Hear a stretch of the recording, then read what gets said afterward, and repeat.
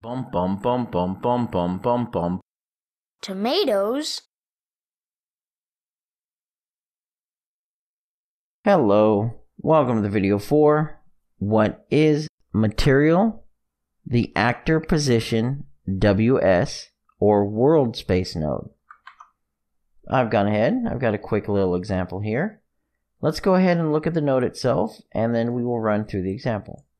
So the actor position node can be found by typing in actor, and you'll get actor position WS, where the WS stands for world space. Basically, this is the XYZ, or RGB, location of this actor's root, or pivot, or home point inside of our world. Now, to show that an example, I have this material applied to this wall. Now, this entire wall's color is going to be based in RGB on its location. Now, I'm dividing by 1,000 to make this a little easier. So, for example, if I'm to move it along the right, or my X, or my red, you'll notice it's going to start going red as I start moving it. And if we watch our location here, let's go to the other side, make it easier. Here we go. And we watch our location, as I get closer to 1,000, it's going to get closer to a full red value. This would be full red at 1,000. This would be full green at 1,000. And this would be full blue at 1,000. Because I've gone ahead and told it to divide by 1,000, so that way it's easier. If I didn't divide by 1,000, remember red, green, blue, our colors are in 0 to 1. So immediately once I moved it anywhere past 1 unit, it's going to immediately go to full color. So let me just show you what I mean by this.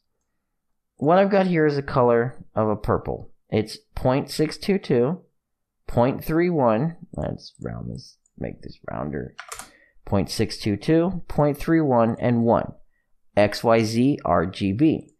So if I was to take and put in those numbers, 622, 310, and 1,000, because we're dividing by 1,000, we can duplicate this color. So 622, 310, so we'll go 622, 310, and 1,000.